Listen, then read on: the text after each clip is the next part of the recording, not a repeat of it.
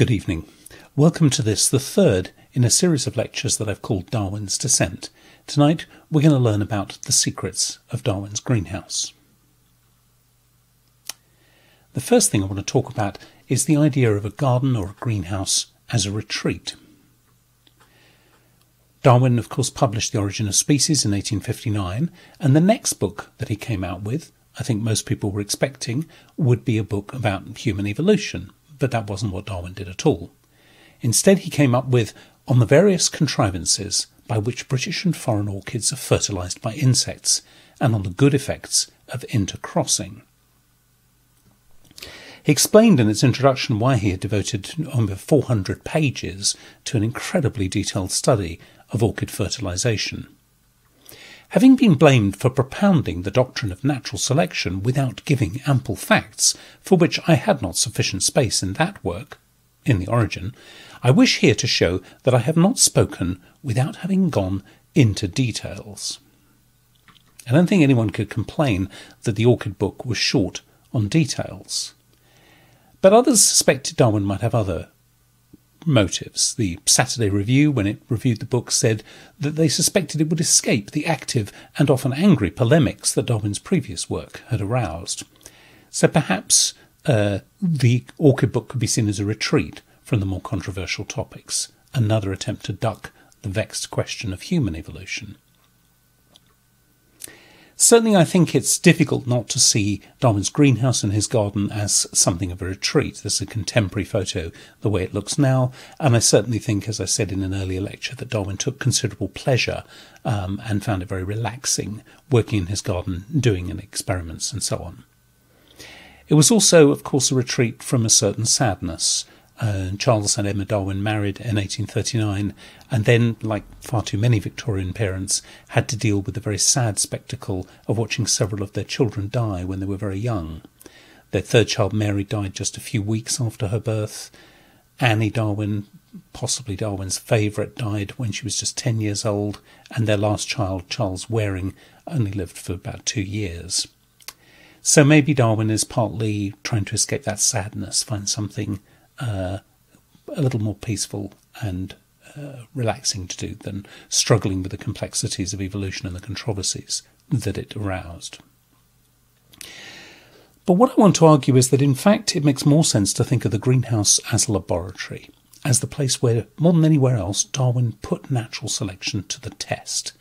And the botanical books that he wrote, there were 6 of them altogether, tackled questions of how nature looked, how it looked different when it was seen through the lens of natural selection, and what that perspective brought to an understanding of living things that earlier perspectives hadn't.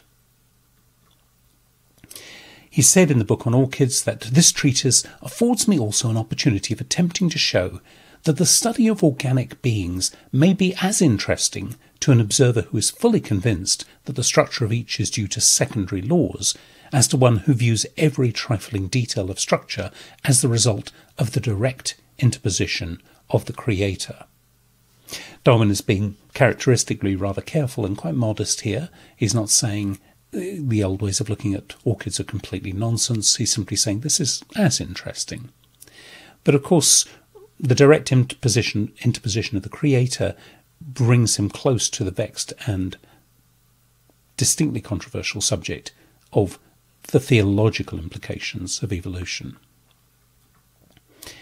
In Britain particularly, and in other parts of the world too, there's a very strong tradition of what's called natural theology. This is very simply the idea that when we study nature, we are studying God's handiwork. God made everything, and therefore his presence is visible in every living thing, but more importantly, his benevolence, the nature of God, is revealed through his creation.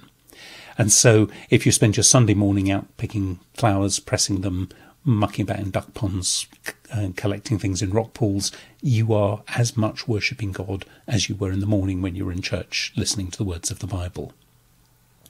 In Britain, in the 19th century, this man, William Paley, is the most well-known populariser of natural theology, and he wrote a famous book on the subject where he uses a watch to explain the argument from design. This is a later edition where the printer has actually included a diagram of the parts of the watch. And the argument, very simply, I'm sure many of you are familiar with this, is that if you found a watch lying on the ground and you'd never seen a watch before, and you looked at it carefully, you would see that it's got all these fiddly little parts. They fit together, and they fit together for a purpose, to tell the time. Therefore, even though you'd never seen a watch being made, and you had never heard of such people as watchmakers, you would have to conclude that they must exist because the artefact, the object, shows contrivance, it shows forethought and planning. And then Paley argues that living things, like flowers, like animals, are just the same, full of purpose, full of complexity. As he puts it, we admire the flower, we examine the plant, we perceive the conduciveness of many of its parts to their end and office, that's to say their purpose.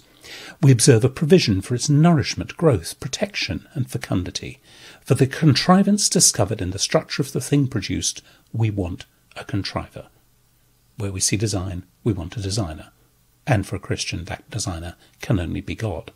So as I say, this is a powerful tradition in the way that many Victorians think about religious questions. As we'll see in a minute, Darwin is not buying into that argument. Natural selection is an argument about how you can get design without a designer. And the organisms that he used for it initially were common British orchids, and eventually more exotic tropical ones as well. And it's years of studying orchids that allows Darwin to show how natural selection works and to criticise the kinds of arguments that Paley was making. Darwin would later recall that he'd begun his first botanical research round about 1839, just about the same time as he gets married, and that's not coincidental, because the very first subject that Darwin researches is the question of fertility and inbreeding. It's about the same time, as I mentioned in an earlier lecture, that he reads this book, Into Marriage, by Alexander Walker. And Walker gives all kinds of advice to parents, particularly on how you should choose a partner and which kinds of marriages are best avoided. And in particular, he suggests that inbreeding might cause deformity, disease, and insanity. And so Darwin is already a little concerned about the problem of cousin marriage. Is it possibly bad for the children to breed with someone who is so closely related to you as he and Emma are? And then those deaths, those sad deaths that I was talking about over the course of his life are going to lead him to think ever more carefully about these questions. And as we'll see in the next lecture, his thinking about human behaviour and human responsibilities to do with reproduction and marriage has its roots here in the greenhouse, in the garden, and the experiments that he starts doing very early on. But initially he's starting with this claim of Walker's that inbreeding is bad for the offspring. And he tries to test it by taking ordinary common garden flowers. The red campion down in the bottom corner here is one of the first that he worked on. And he does very simple experiments. He takes some flowers and he cross-pollinates them, so he takes pollen from one plant and puts it on a different plant, and in others he self-pollinates them. And the self-plants just means he takes their own pollen and uses that to fertilise them.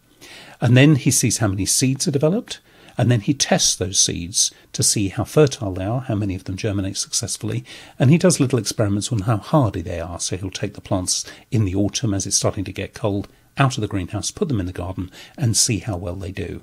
And what he discovers persistently is that cross-fertilised plants produce more seeds, those seeds are more hardy, and they're more fertile than those of self-pollinated plants. And that's really the starting point for all his botanical research. Remember, the orchid book is subtitled On the Good Effects of Intercrossing. And Darwin's experiments convince him that natural selection is going to favour anything that promotes cross-fertilisation. And the argument here, I think, is quite simple, but very simply, Darwin, like everybody who has watched things grow in the garden, who's bred animals, who's had children, will notice that offspring never exactly resemble their parents. They vary. Darwin is very upfront. He doesn't know why they vary. He doesn't know what causes that. All of that work, what we would now call genetics, comes much later. But it's clear from observation that they do vary. And these variations are, as Darwin understands them, random, by which he means that one that benefits an organism is no more likely than one that harms the organism. So you get random variation, but the survival of those variants is not random. It will depend on whether each variant allows the organism to reproduce more successfully. Anything that improves its chances of surviving and reproducing will pass on to those offspring, whatever the advantage was. The analogy, it's depressing to have to think about this, but obviously at the moment we're dealing with coronavirus and we're all aware that there are new variants of coronavirus around. And when coronavirus mutates, as we would now put it in modern terms, randomly, some of those mutations they make the virus more infectious. And by definition, that means it's going to spread more quickly. Other variations are going to make the virus less infectious, less likely to spread, and of course, those variants die out very quickly. That's exactly the same process that Darwin is talking about. So, because the cross-fertilised plants produce more seeds, and they're more fertile and they're hardier, anything that favours cross-fertilisation, any tiny variant, is going to survive. And generation upon generation, those variants are going to be accumulated. Each generation starts varying again, and if you've already got a variation that has, for whatever way, increased the chance of cross-fertilisation, there's a chance you're going to get a slightly better one in the next generation, and so on. Very slowly, very gradually, over millions of generations, you will see change, and eventually, in Darwin's argument, entirely new species will evolve. And it's no coincidence that fertilisation runs through his books. So as well as the fertilisation of orchids, there's the second edition of it there, where he brought in tropical plants, but he writes a whole book on the cross and self-fertilisation of plants, where he does detailed experiments proving this point, which is so important to his argument, but is also, as I said, so personal in terms of his own life and his own marriage.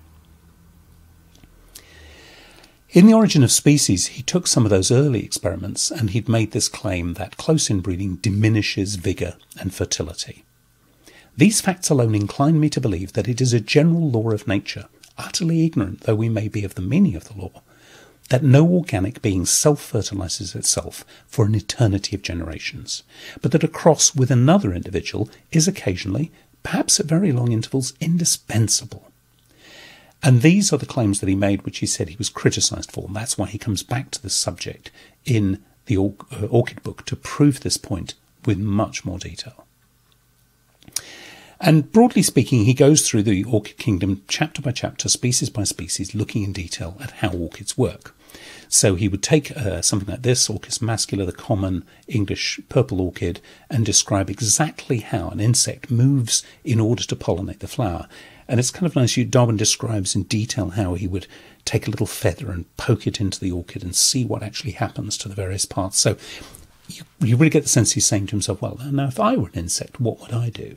And at other times you can see him thinking, now if I were an orchid, what would I do? So there's something very kind of intimate and sort of tactile about the way he thinks, and that comes across in his writing. And the result is complicated diagrams like this, where he's partly dissected the plant to show the insides of it, all the different bits and pieces. I'm not going to go into a detailed exposition of orchid biology, but Darwin certainly does. And one of the things that's nice about this is that he's constantly encouraging the reader to try this for themselves. So he does this little experiment where you can take a sharp pencil and you can poke it down the throat of one of these orchids, and it comes out with these strange little things stuck to it. These are called pollinia, pollen masses, and they're attached by these little thread-like structures called corticals, and at the bottom, where it's marked K in this diagram, there is a sticky disc, and these are glued to the insect's head. And what Darwin realises, which is quite extraordinary, is that as the glue dries, it contracts and it causes the corticals to bend in the position you see at the bottom there. So the pollinia are now pointing forward instead of straight up. And it takes a few seconds for that to happen. Because, of course, if the insect emerges with the pollinia sticking straight up, it's going to fly into the next flower, and the pollinia are just going to brush against the pollinia of the next flower. The male parts are going to brush the male parts, no fertilisation. This process, which Darwin calls depression, where the corticals bend and the pollinia end up pointing forward, means that when it gets to the next flower, they're going to miss the pollinia in that flower and they're going to attach to the female surface and pollinate the flower. And because it takes a few seconds, that increases the chances that the next flower will be another plant. And so it increases the chances of cross-fertilisation. And these extraordinary mechanisms, Darwin argues, have been built up very slowly and gradually over millions of generations. Anything that favours cross-fertilisation is going to spread. And as he goes through the orchid kingdom, he picks up all kinds of contrivances. That word contrivance, remember Paley's word, it comes up again and again. So this is an example of Cypripedium, a lady's slipper orchid. This illustration, by the way, is from a book that Darwin's grandfather produced on the loves of the plants. So there's a long-standing family business, botany. And he points out that a small insect could crawl in but not out, and so the labellum, that's the enlarged lower flat petal of the orchid, acts like one of those conical traps with the edges turned inwards, which are sold to catch beetles and cockroaches in the London kitchens. And so analogies with artefacts, with things made by people, just as Paley used the watch as a metaphor, they get repeated in Darwin's orchid book. And that catches the eye of some of the reviewers, in particular this one, George Campbell, the Duke of Argyll, reviewed orchids. Argyll is a very prominent and articulate defender of natural theology. And he wrote that Darwin used the words contrivance, curious contrivance, and even beautiful contrivance, expressions which recur over and over again.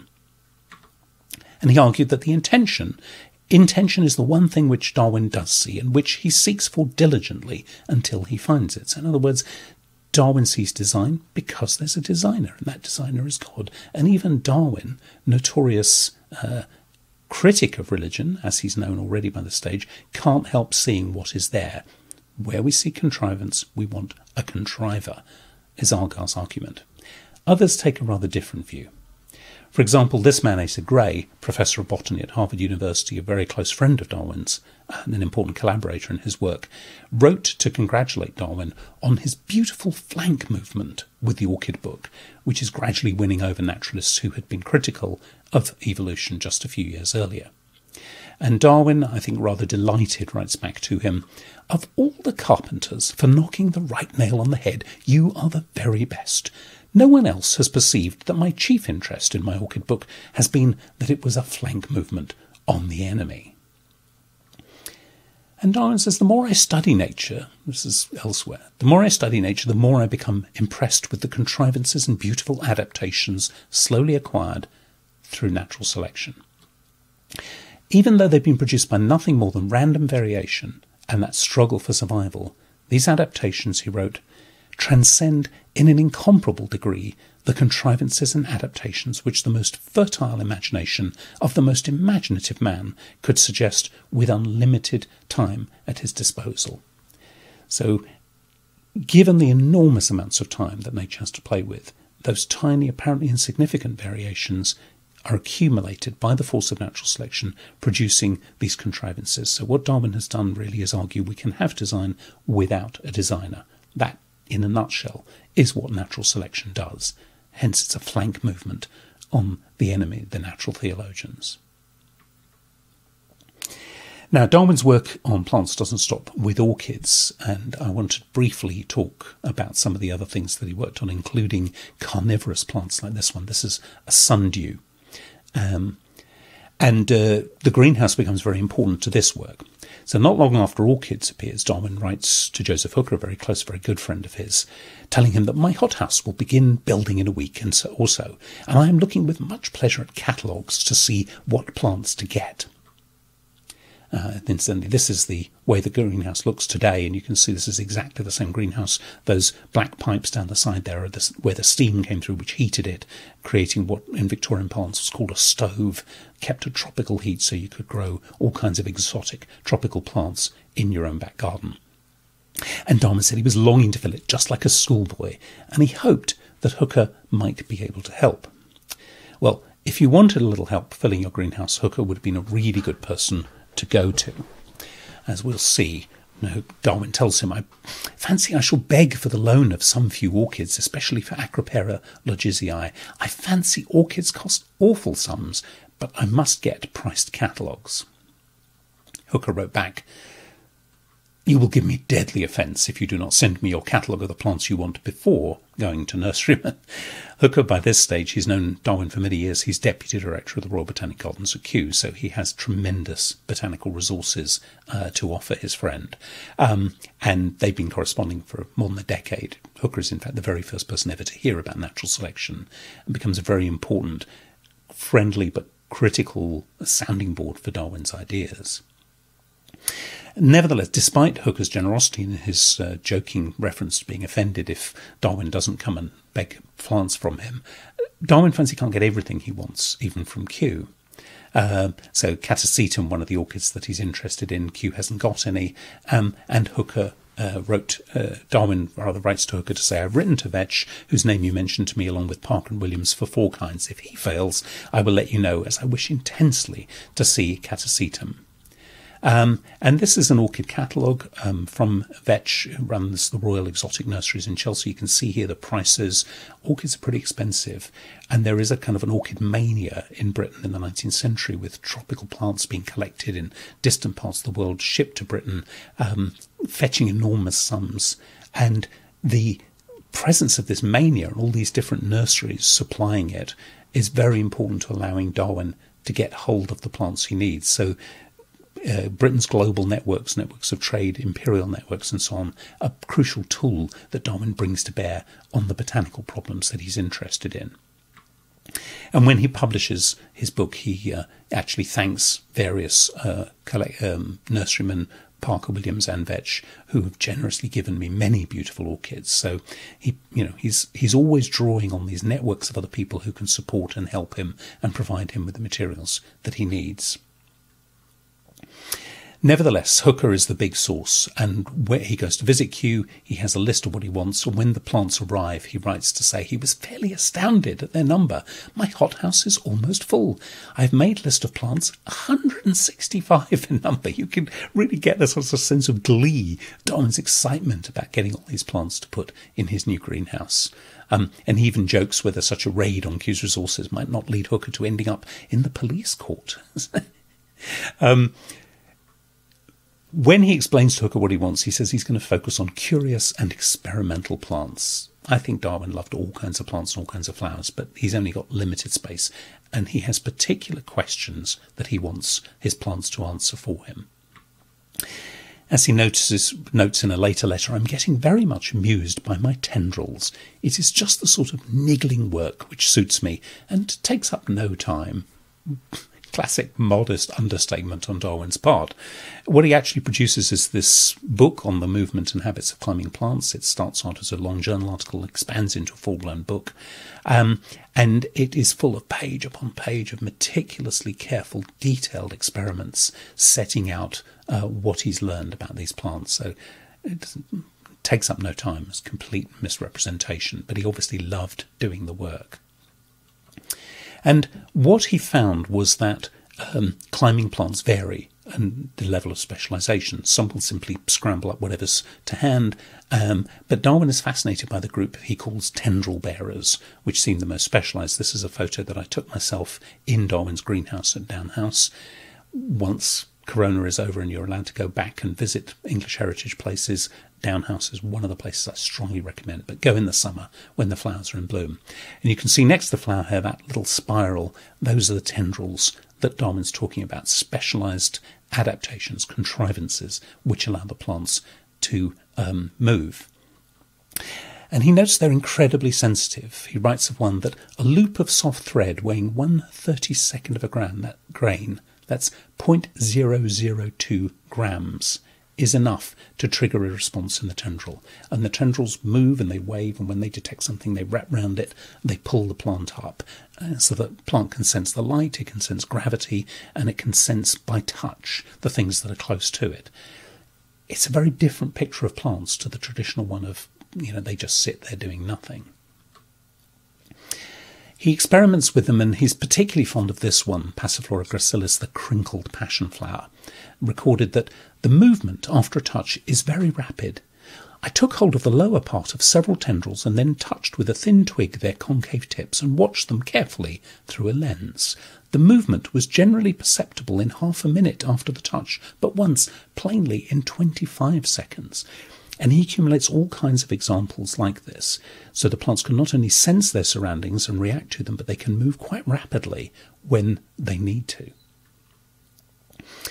And I think this may have been his favourite climber. It exceeds all other climbing plants in the rapidity of its movements, and all tendril bearers in the sensitiveness of its tendrils. Now, the other kind of curious and experimental plants that he was fascinated by are carnivorous ones. There's another photo I took in his greenhouse. Very grateful to the staff at Downhouse who've helped me on many occasions with my research and so on. These are Sarracenias, an American variety of pitcher plant, and the ones to the side of them are varieties of sundew. And Darwin looks at all these different plants that catch, and as he's the first to demonstrate, they digest insects and actually derive vital nutrients from them. And again, he looks at his catalogues and he's writing to Hooker to say, look, I can buy pitcher plants for only 10 shillings and sixpence. These are Nepenthes found in Southeast Asia, very different to the Sarracenias in America, but similar kind of strategy. You've got a bucket like this, you can see the turned over lip at the top, which makes it hard for the insects to get out. They're often slippery on the inside. Many of them have little hairs that point down to stop the insects crawling out. And then at the bottom there is liquid. Some of them just fill with water. Others secrete their own liquid. The insects drown and are then gradually digested. And again, there's all kinds of variety in these plants and the strategies that they have for kind of outwitting insects, trapping them and eating them. And as you can imagine, when Darwin publishes this, as I say, people have worked on these before, but Darwin discovers more about them than I think anyone else, brings together other people's insights, corrects misapprehensions, provides detailed evidence, and so on. And the book is quite widely reviewed. The scientific journal Nature, for example, very respectable and serious journal, commented on this sort of widespread public interest in these plants. Even the newspapers have discussed the anti-vegetarian habits of some vegetables in the light, airy and Philistine manner in which they are wont to approach mere scientific subjects. But there is a real enthusiasm for these plants. Lots of people buy this book and lots of popular accounts of them are published.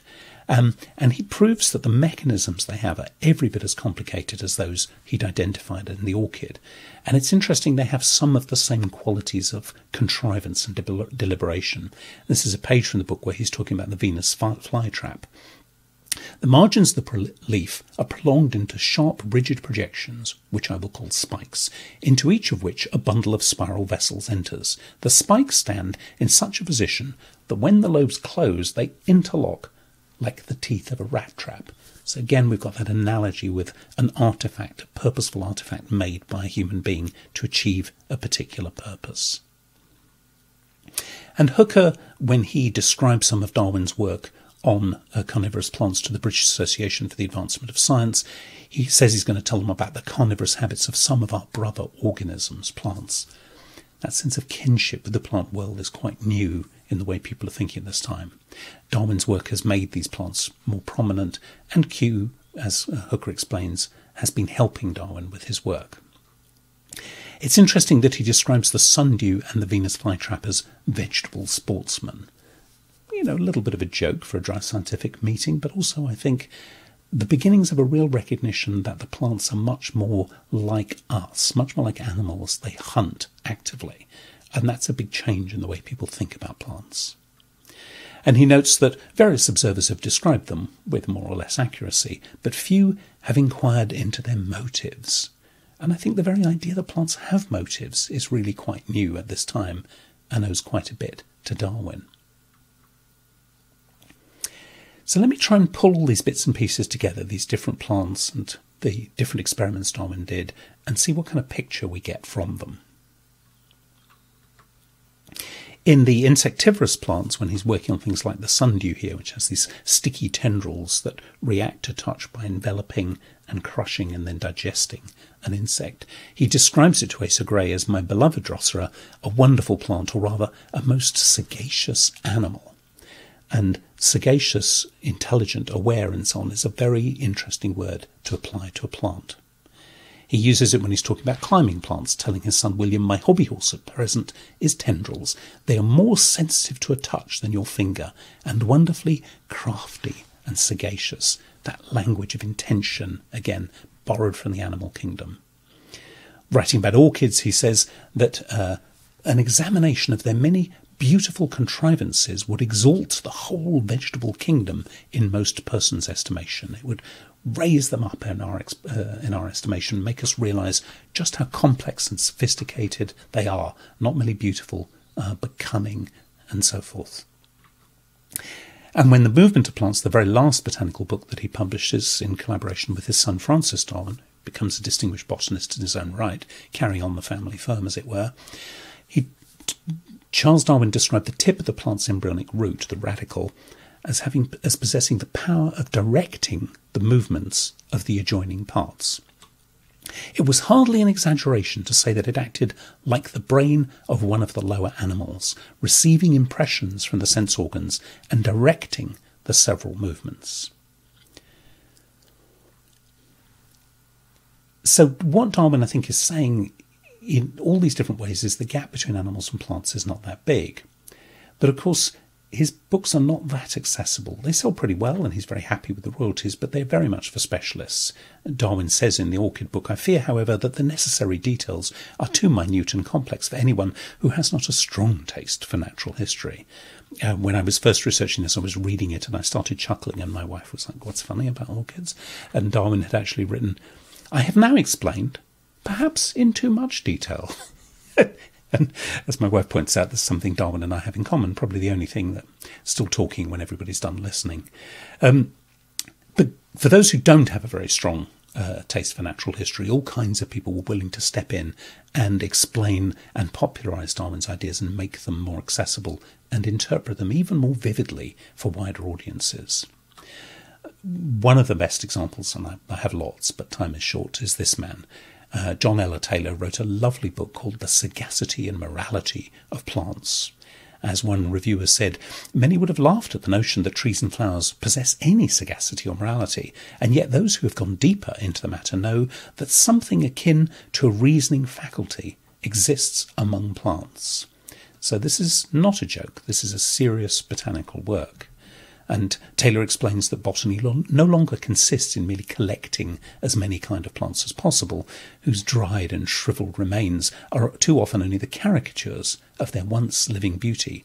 Instead, it is now a science of living things and not of mechanical automata.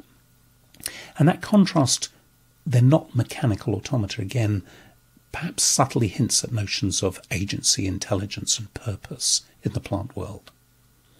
And he actually spells that out very clearly in the book. Hosts of common plants constantly perform actions which, if they were done by human beings, would at once be brought within the category of right and wrong.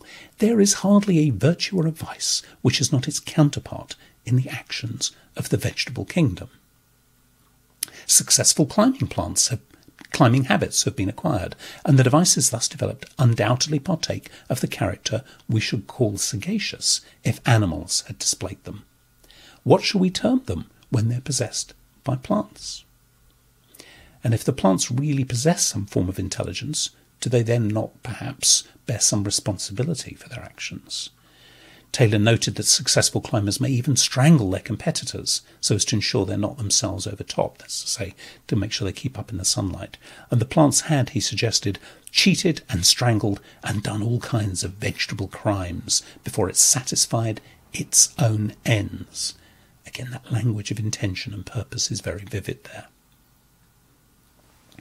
And one reviewer noted that while the book was a charming and attractive volume, such things as pitcher plants were a tragedy of plant life and a terrible example of vegetable guile in the commission of murder with malice aforethought. And of course, a lot of these remarks are made tongue-in-cheek. People are joking, they find this entertaining and so on, and yet they're also transmitting quite a serious message at the same time. Perhaps the most remarkable result of this new way of looking at plants comes from the work of H.G. Wells here. I found this online and rather amuses me that Wells was famous enough to appear on a cigarette card. These were printed and given out free with cigarettes, basically to try and encourage people to smoke more or to switch brands. So getting on a cigarette card would, like, be having 500,000 Twitter followers today or something. You'd really arrived once you were on a cigarette card. But Wells produces this remarkable story, The Flowering of the Strange Orchid, which gets republished several times. It makes it into the early pulp science fiction magazines and places like that. And what he does is he pulls together the idea that plants are crafty, fast-moving, have purposes, even sinister ones, that they devour animals and so on, and he imagines a kind of mash-up of all Darwin's different kinds of plants in this sort of vampire orchid that sucks the blood out of human beings and actually kills them. And it's quite a success. As I say, it gets reprinted, it gets translated, and it inspires other, frankly, slightly less talented writers to emulate it. So you actually get a kind of genre of killer orchid and killer plant stories that really explodes post-Darwin. This is an example from the Strand magazine. This is where the Sherlock Holmes stories first appeared. It's a very successful fiction magazine. Fred White wrote this story called The Purple Terror, very derivative of Wells's story. Again, this is a vampiric tropical orchid that attacks and kills people unless they're very quick thinking with their knives. And my favourite one, this one again from the pulps from the 1920s, one of Hugo Gernsback's original pulp science fiction magazines. Amazing stories, reprinted an H.G. Wells story, but it also prints a new story, The Malignant Flower, which contains this cracking passage. The flower slowly opened, and something bright and flesh-coloured shot out of it. What darted so suddenly? Was it the sucking arms of an octopus? Was it the soft arms of a woman? And there's all kinds of fabulous things we could say about the gender of the malignant flower, and the kinds of anxieties that are perhaps coming to the fore in these stories. We'd be here all night if I started on that.